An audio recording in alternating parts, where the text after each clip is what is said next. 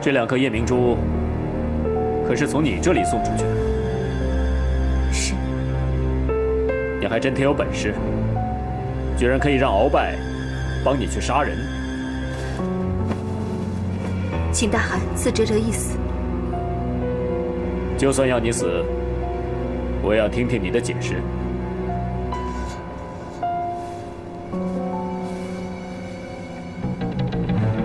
大汗不见的那颗珍珠。 臣妾已经找回来了。你为什么要这么做？这样做对你，并没有一点好处。我只想好好爱我的男人，为我心爱的男人找回他心爱的女人，看到他失而复得的快乐，这就是臣妾的好处。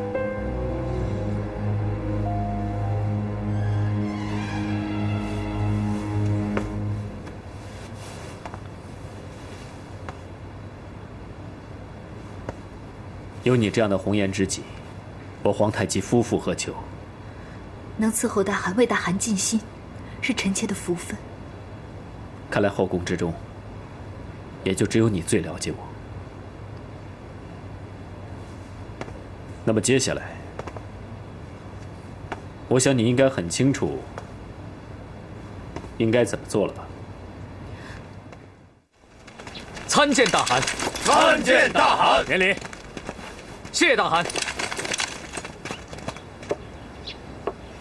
我祝你和多铎早日凯旋归来。我跟你嫂子等着你归来迎娶小玉儿。多谢大汗。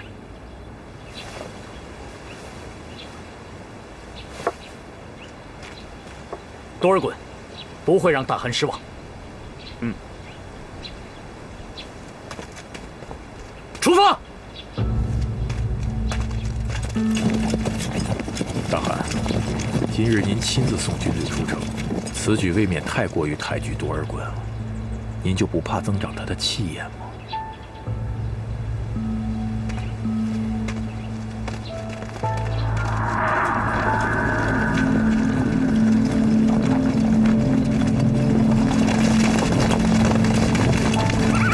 哥，其实我觉得皇太极这次并不是真正的相信你。 他是因为担心你我的兵力，这次你好不容易逃过一劫，而且又马上娶妻，就不要再念着别人的女儿了。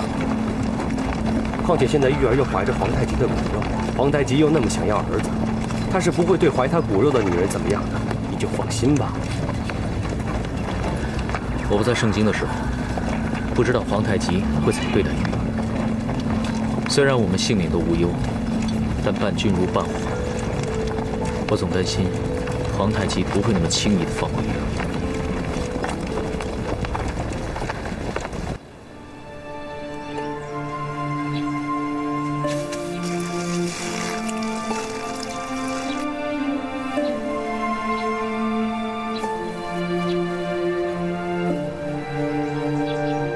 这是我用海兰花，加上每天清晨收集的露珠，混合研制而成的海兰花花露水。我把花露水放进小葫芦里面，做成这2条项链，你1条，我1条。以后你心中只有我心中也只有你。就算我们各自忙碌的时候，也都能闻到彼此的味道，知道对方在哪里。福晋，您收集的这花露可真香啊！这是什么花？我以前从来没有见过呢。海兰珠，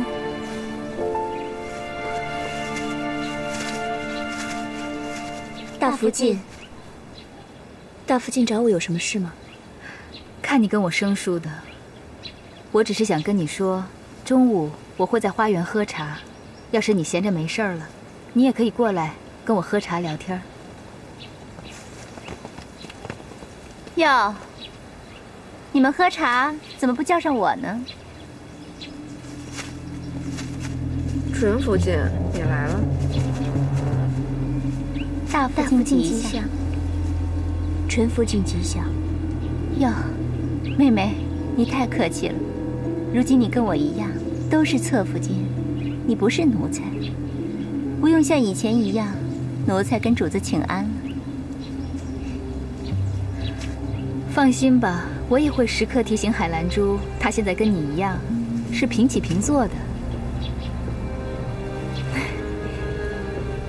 大父亲说的是，不过依云说了，我这肚子里呀，怀的可是一个大胖小子，我挺着个大肚子，也不方便跟你们一块儿做了。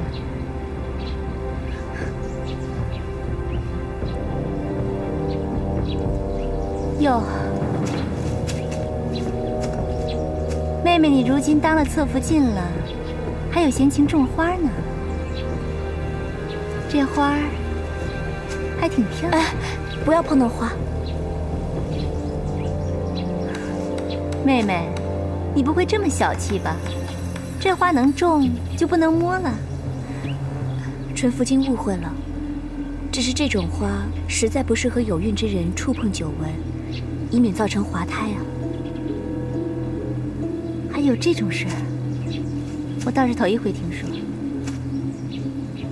妹妹，你这葫芦链子可真是别致啊！这个葫芦里收集的正是这花的露水，你也不能碰。今天可真是扫了雅兴。等我生完了吧，等我生完了，我再来好好欣赏你的花。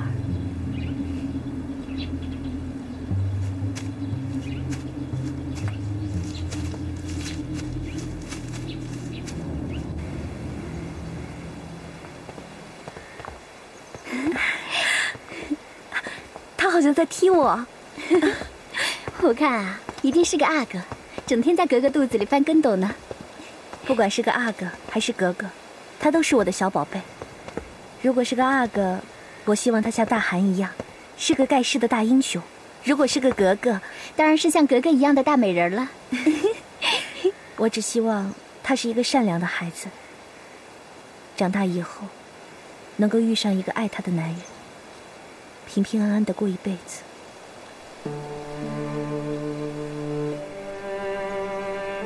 哎，这树上的梅子怎么还没熟就掉下来这么多？我还等着梅子熟了，给格格做梅子汁安胎呢。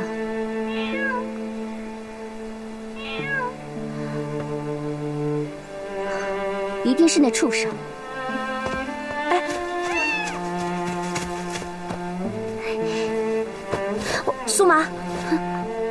别打他。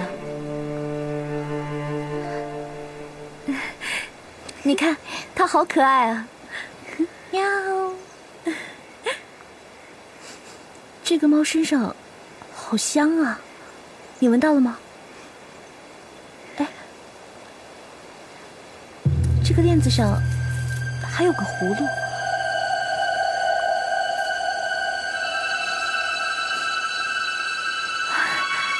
好香啊！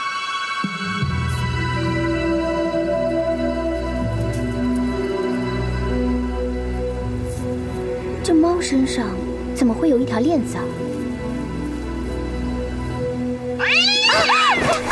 哥哥，哥哥你怎么了？哥哥你怎么了？哥哥，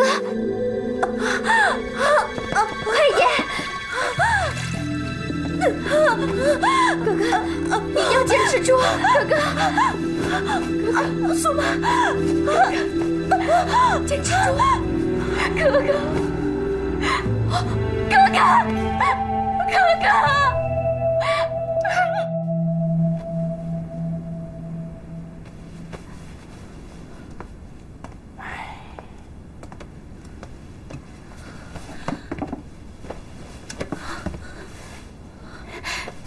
哥哥平安无事就好。我的孩子呢？我的孩子呢？请父亲恕罪，孩子保不住了。什么？不可能！他早上还在我的肚子里面活蹦乱跳的，不可能！你撒谎！父亲是不是闻了些不该闻的东西，例如茴香或麝香之类的？什么？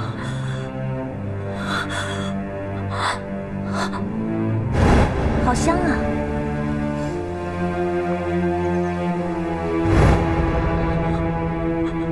那个花香，难道是？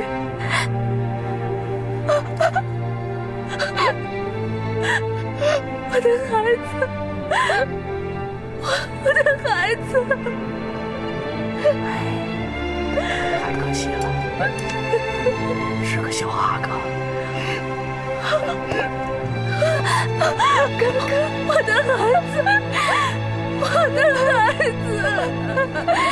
都是我的孩子，都是我不好，没有保护好哥哥。哥哥，你就帮我吧。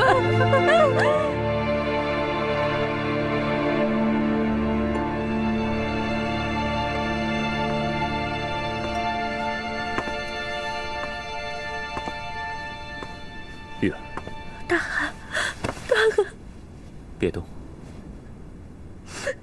大汗，是我对不起你，是我对不起你。这是个意外，你没有做错，别怪自己。他一说是个阿哥，再过几个月，他就可以平安的来到这个世上。都是我不好。我不该去玩那只猫的，是我的错。你还年轻，一定可以再有的。你现在什么都不要想，好好的把身体养好。没事的。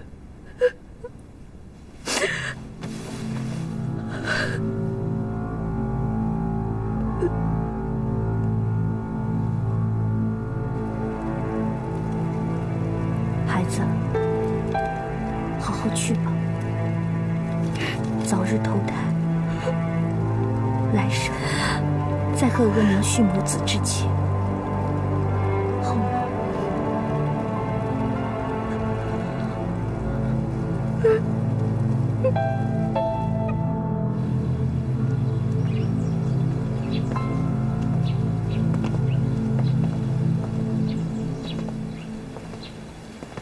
哥哥，你看今天天气多好啊，不如我们去放风筝吧。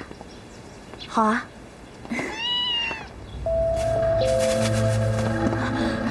怎么了？我听见有猫叫，你听到了吗？不会吧？出事之后，大汗下令宫内不得养猫，所有的猫都已经赶到宫外去了。不可能，我真的听到了，而且好像还是那只小黑猫。那更不可能了，我们翻遍宫中都找不到那只小黑猫，大概早就逃到宫外去了。格格还在念念不忘小阿哥的事儿吗？别再难过了，对身子不好。你听，就在那边，小黑猫，小黑猫，小黑猫。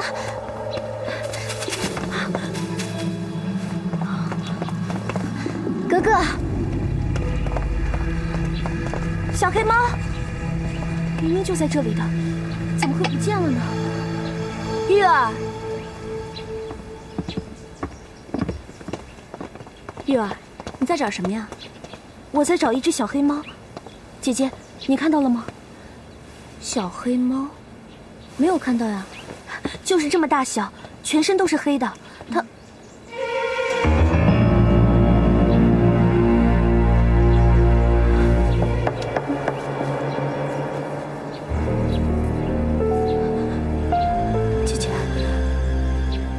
你这条手链是从哪儿来的？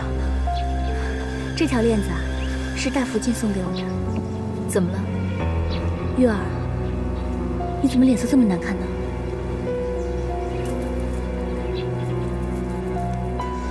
姐姐手上戴的链子和害我滑胎的猫戴的链子一模一样。什么害你滑胎的猫啊？玉儿，你别激动，你慢慢的说。福晋，太医说，格格是闻了不该闻的香气导致滑胎，而源头就是来自那只小黑猫。姐姐戴的链子和猫戴的链子一模一样，她身上的香味跟姐姐身上的香味也很接近。玉儿，难道你怀疑是我害你滑胎的吗？你不能因为一条链子或者是一种香气就认定那只猫跟我有关系啊！是啊，海兰珠怎么会害你呢？啊，对了，奴婢想起来了，这条手链是玉福晋还有海福晋未嫁到盛京之前，大汗送给美妹福晋的。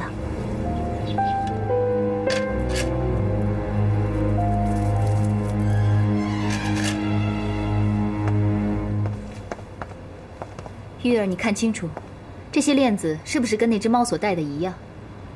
是。玉儿，大家把手链都拿出来了，误会也该消除了吧？不，还差一个人。各位姐姐，让大家久等了。大福晋吉祥。雅纯，你有身孕，先坐下来再说。是。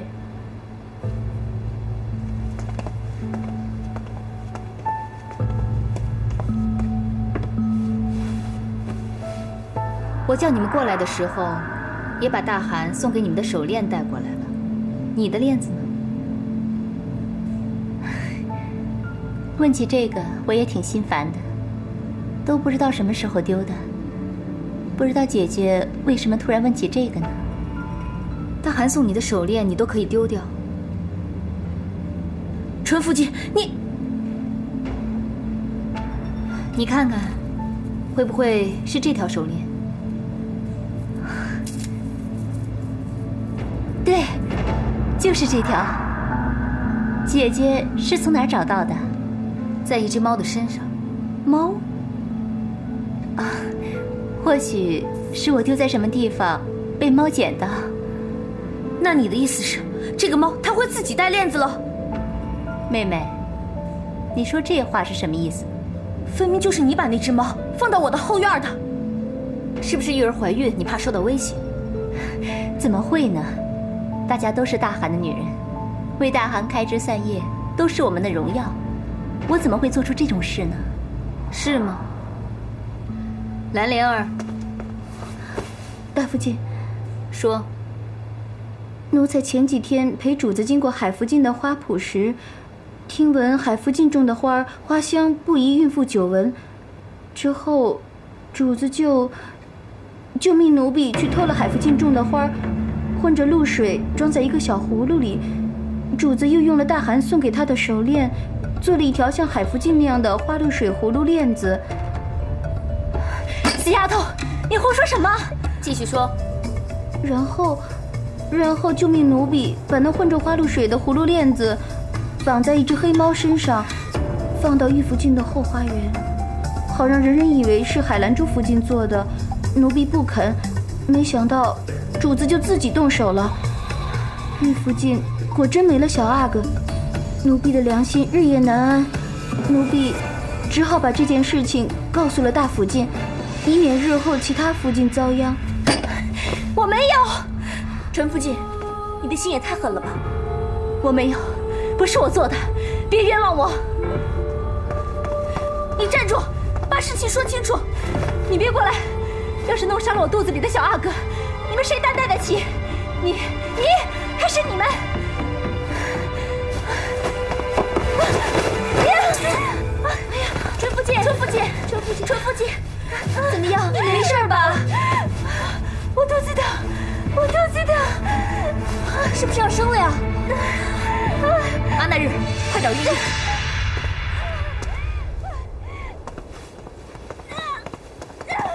怎么了？怎么样？大汗，都快要生了，怎么会摔倒呢？都是臣妾不好，臣妾大意。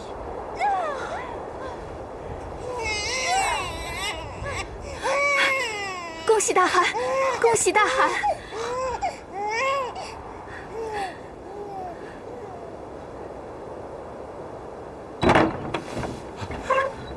禀告大汗，纯福晋生了小阿哥，可是体脉虚弱，已经夭折了。主子，我的孩子呢？你们走开！我的孩子怎么会死呢？我的孩子怎么会死呢？您别这样，别这样！福晋。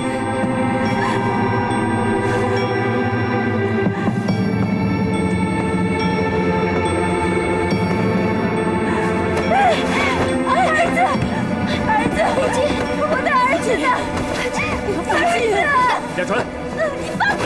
你福晋，亚纯，你冷静一点，走开！哎呦，福晋，亚纯，别这样，亚纯，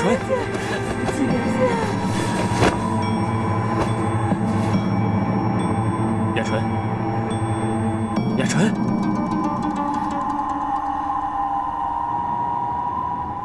那个纯福晋害人中害己，真是恶有恶报。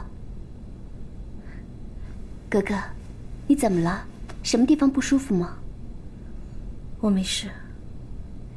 现在水落石出，加害你和小阿哥的人也得到了报应，你不觉得大快人心吗？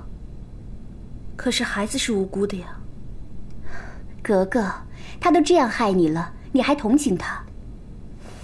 我觉得有些纳闷儿，纯福晋如果要害我的话，那么多链子不用，为什么偏偏用大汗送的那条呢？这不是把后宫中收过这条链子的女人们都拖下水了吗？这倒也是，这确实是一个很笨的方法。我们早就知道，她怀的是个阿哥，而且马上就要生了。她为什么非要在这个时候加害于我，反而害死了自己的孩子？我越想越不对。难道说加害格格的另有其人？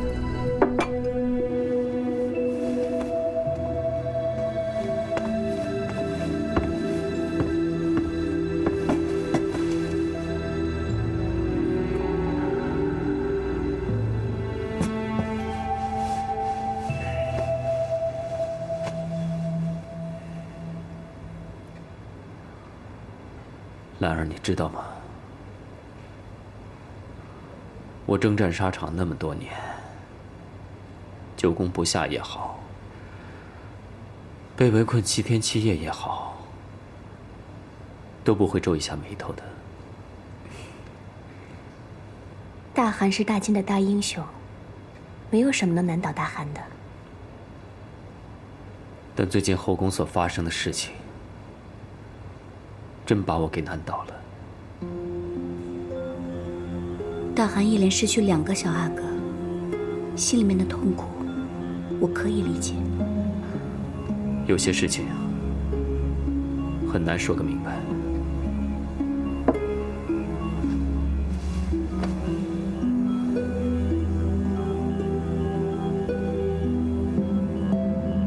你怎么就一句话都不说？难道你不想弄清楚吗？大汗现在不需要一个好奇的女人，而是需要一个贴心的女人。既然他们都没有这个福气，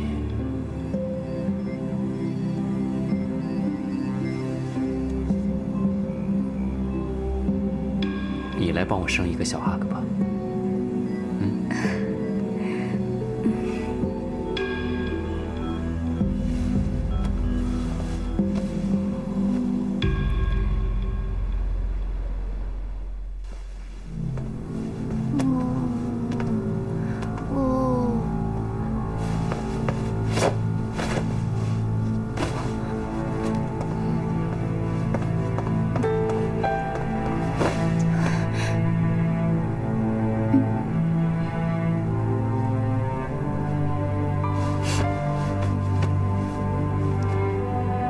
我的儿，你怎么走得这么快？连额娘给你做的鞋都没来得及穿呢。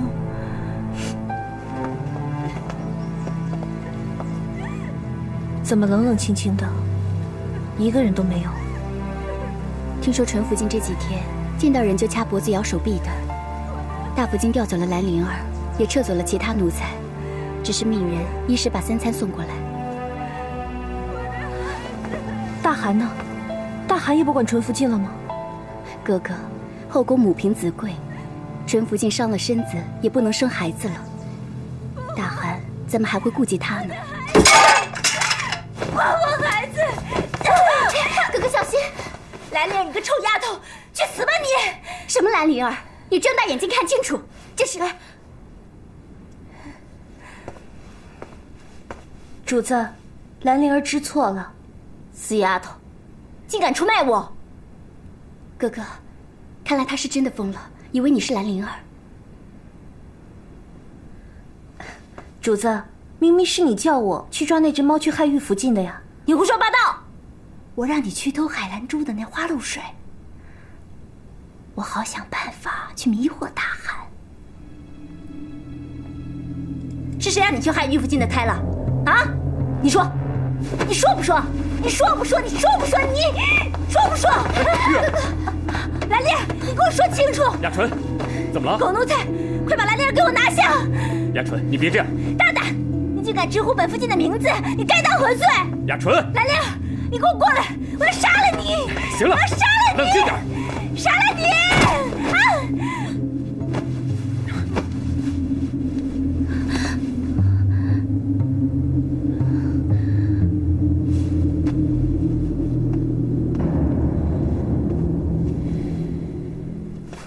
大汗，纯福晋也是难耐丧子之痛，所以才导致神志不清、病情加重的，还请大汗原谅他对大汗的无礼。你一点都不怪他？不知道，但是他和玉儿一样，都失去了自己的骨肉。人同此心，心同此理，更何况……何况什么？没什么，大汗。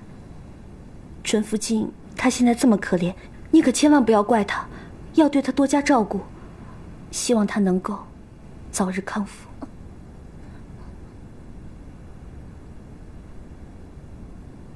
从来没见过像你这么善良的人。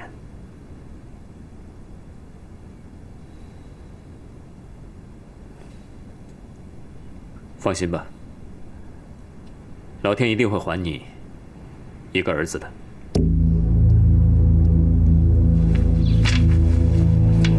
谢大福晋赏赐，只要你认清谁是主子，未来就会有好日子过。以后灵儿的主子只有大福晋一人。是，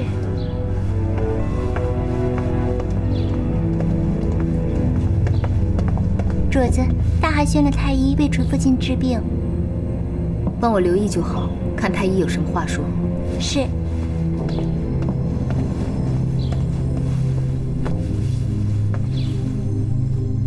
我不希望雅纯再清醒过来。是，您放心吧，太医那儿奴才会打点好的。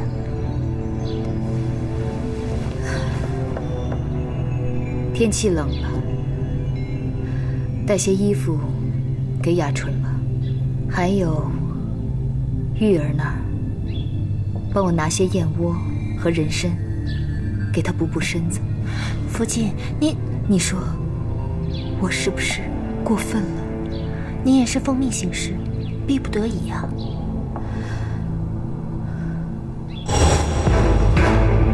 我不想看到玉儿肚里面的孩子出生。玉儿，对不起，别怪姑姑。如果要怪的话，就怪咱们活在同一个后宫，侍候同一个男人。主子，这是塞奇亚福晋派人送来的急信。退下吧。是。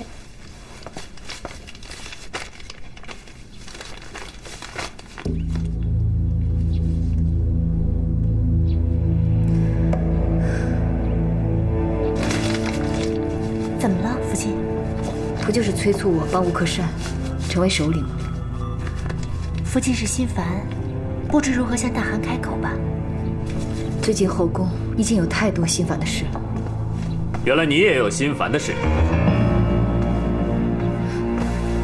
大汗旗下。大汗，退下。是。你真是好事多为啊！大汗何出此言？我默许你除去玉儿肚里面的孩子，却没有让你连累雅纯的孩子。雅纯的孩子纯属意外，要不是玉儿紧追不舍的要查滑胎的事，也不会连累到雅纯。都是臣妾办事不力，求大汗降罪。责罚你，小阿哥也不会回来。我就希望我的女人说话做事都要恰到好处，不要节外生枝，知道吗？知道。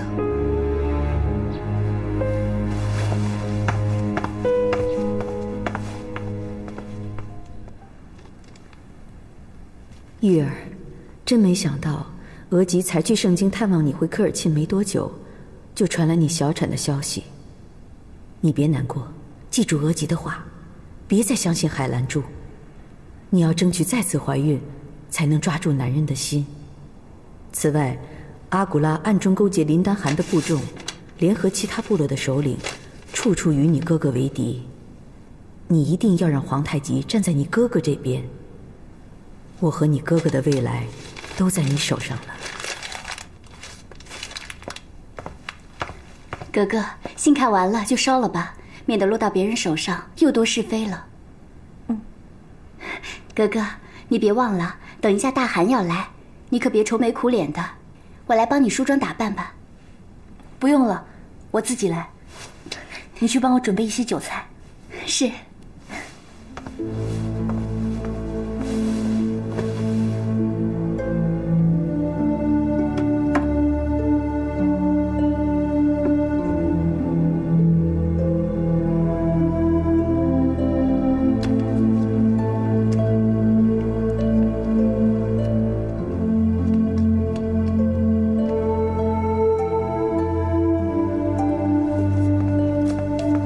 哥哥，大汗在过来的路上碰到了乌雅，不知道乌雅对大汗说了什么，大汗就去海兰珠那里了。兰儿，你怎么了？没事吧？怎么突然病倒了？福晋晚上睡不着，去院子里走了走，没想到一不小心就着凉了。大汗忙这事已经够辛苦的了，现在还要为我操心。我真的是过意不去了。说什么傻话呀！你刚刚大病了一场，元气还没有恢复，一定要保重身体啊！晚上外面很冷，就算你睡不着，也不能够出去，好好待在屋里面，知道吗？可是，漫漫长夜，一个人待在房间里，多孤独啊，哪睡得着啊？福晋，药快凉了。我来吧。嗯。来，喝药。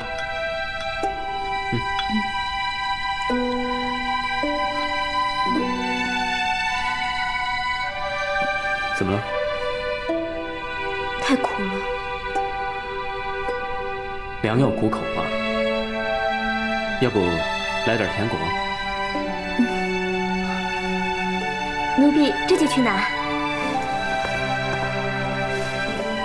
一会儿喝了药，早点睡觉，啊。哎，大寒，你是要走了吗？能不能多坐一会儿，陪我说说话？那好，我就陪着你，等你睡了。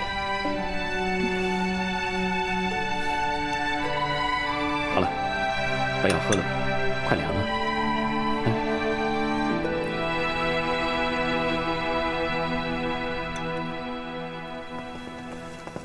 哥哥，你昨晚一夜没睡好，怎么不多躺会儿啊？我心里郁闷，睡不着，想出来走走。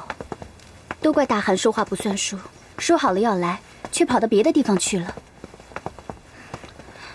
哎，哥哥，你看，你今天气色真的好多了。我每次生病的时候都有大寒陪着，病自然就好得快了。真是小人得志。咱们走吧。玉儿，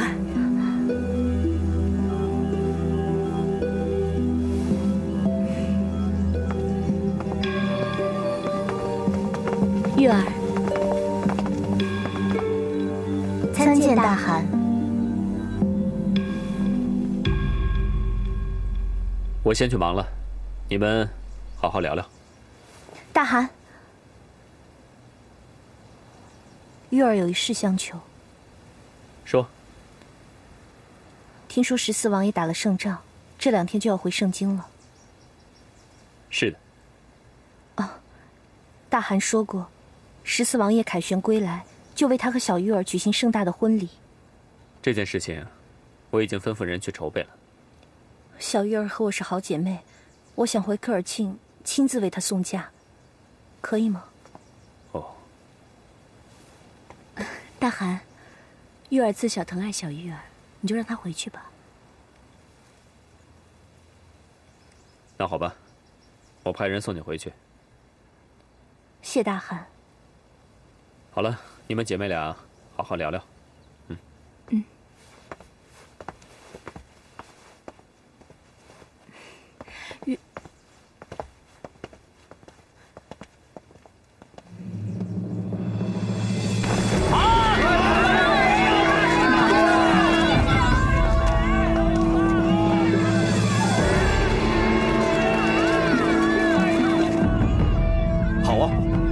又打胜仗回来了，王大汗打胜仗那是应该的。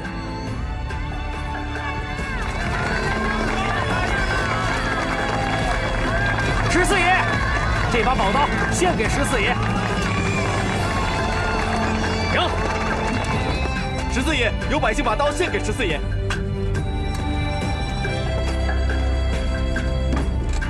谢了，兄弟。那我就用你的这把宝刀，在战场上杀敌。杀个痛快！14爷，辛苦你了。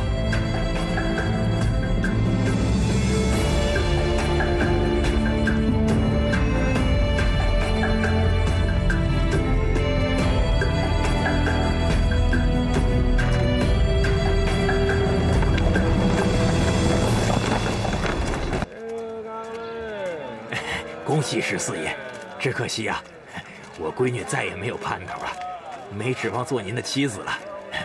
没有啊。这包子怎么卖呀？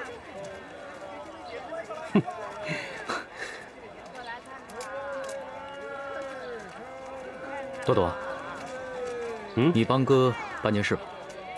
哥，你的事情就是我的事情，你尽管开口。啊，我不想亲自去科尔沁迎接新娘。我看这样吧，还是你替我去吧。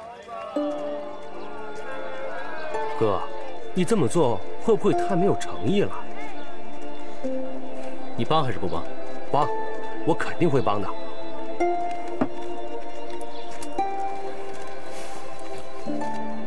哎哥，你听说了吗？玉儿姐姐已经去科尔沁草原忙活小玉儿出嫁的事情了。什么？那大汗可有派人陪她去？好像有几个吧。有几个吧？不行，实在是太危险了。我还是亲自去一趟科尔沁吧。哥，哎，你这是去迎亲，还是去当护送啊？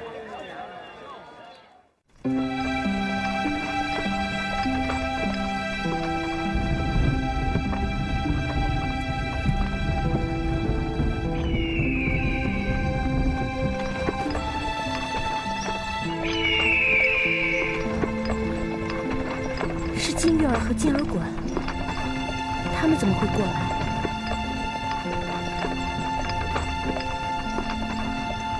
难道多尔衮在附近？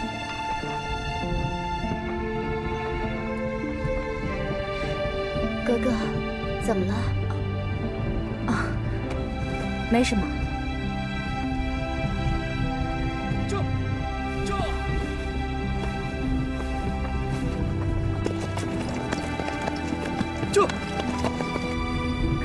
是哥哥来接我们了，快停车！